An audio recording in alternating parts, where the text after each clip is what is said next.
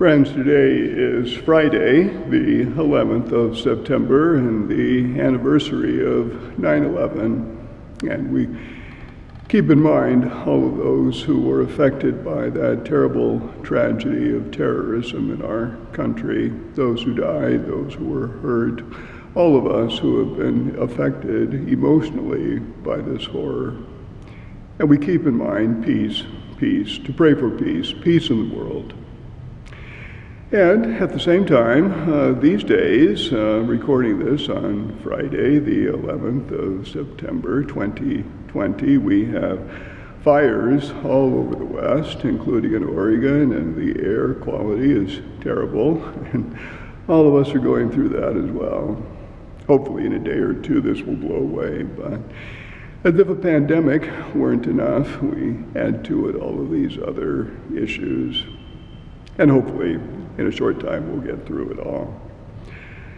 Today, our gospel brings us the final section of Luke's Sermon on the Plain, a very short section, a little short gospel today, in which Jesus teaches in parables, a couple of parables, small little parables, just a couple of lines, with some very, very vivid images.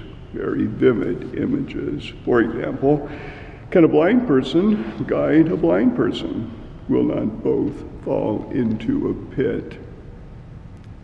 And second, why do you notice the splinter in your brother's eye, but do not perceive the wooden beam in your own? The hypocrisy. Oftentimes we see the problems present in others, but we fail to see our own. So, a couple of words today about blind guides, and with reference in particular to spiritual direction.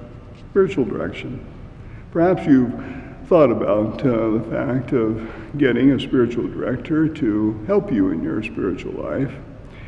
It's easier said than done to find a person who is not a blind guide. Just because the person is a priest or religious doesn't necessarily mean they're going to be a good spiritual director. And, of course, just to guide ourselves is oftentimes dangerous because we are blinded to our own faults. Remember hearing someone said, he who has himself as a guide has an idiot as a disciple. He who has himself as a guide has an idiot as a disciple. Now, we need assistance. We need help. We need somebody to reflect upon our spiritual life with us and help us to see the direction. But how do you choose? Many people have come to me over the years and have told me that they just haven't been able to find a spiritual director. They speak to their priest or someone else, and the priest is unable oftentimes to be a spiritual director and to take on that responsibility, which is quite time-consuming, and many of us are alone in our parishes, so it's hard for us to do. I, perhaps you know, was the rector of a seminary for 10 years at Mount Angel. And it was my responsibility to hire spiritual directors, and I have to admit it was difficult to find a good spiritual director. Somebody I would trust, that I would trust with my own spiritual life, that I would be willing to entrust others to that person. We're fortunate in Oregon to have a couple of monasteries, the Benedictines, the Trappists, a friary of Dominicans, and some of them, I'm sure, are just fine as spiritual directors. But to find one that will not lead you into a pit, can a blind person guide a blind person? Will not both fall into the pit? That's a challenge. When I finished my work at Mount Angel in the year 2000, to my surprise, I was invited to become a spiritual director myself at the North American College in Rome, where I had attended school and had a number of good spiritual directors. And I can't say that I was completely prepared for this, but I had to jump into it to the best I could. And for 3 years, I was a spiritual director. Each year, working with 40 students. That's a lot of students. And a great, great responsibility. Not to mislead them, not to be a blind guide, to help them. And some of the things I think about when I think about not being a blind guide is the challenge of choosing a spiritual director. And what do you look for? What do you look for in a spiritual director? And a couple questions come to mind. Do they know where to take you? Or do they just sit there and nod their head? They need to know where you, as the directee, need to go. And secondly, are they utterly dedicated to Christ? Utterly dedicated to Christ. Who do people say that I am? You are the Christ, the Son of the living God. And that makes all the difference. Christ, the focus, the center, number one. And third, do they recognize our need for a Savior? Do they recognize our need for a Savior?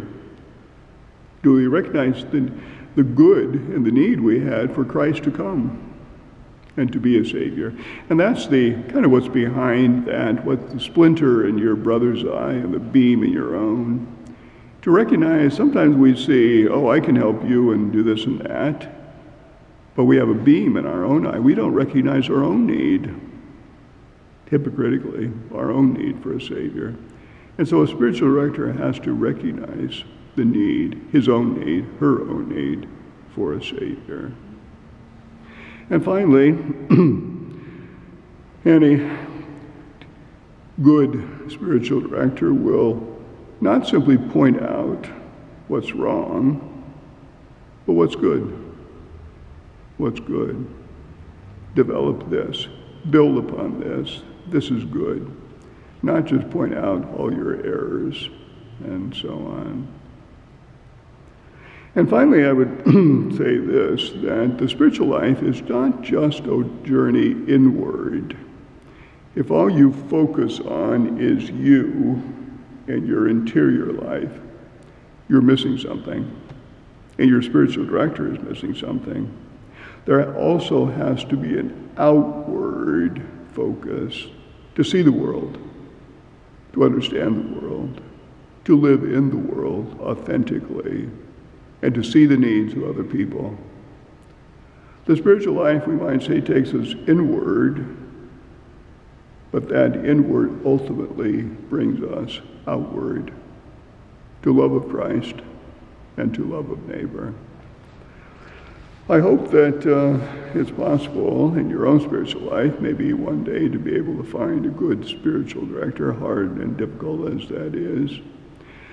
But if you can't, at kind of the bottom line, what you need to do is to find a preacher in a parish somewhere who you might think would be a good spiritual director, who preaches well, who recognizes Christ at the center of his life, who recognizes the need for a Savior, who recognizes the need to move inward and outward, and ultimately, not only to serve God, but to serve the neighbor.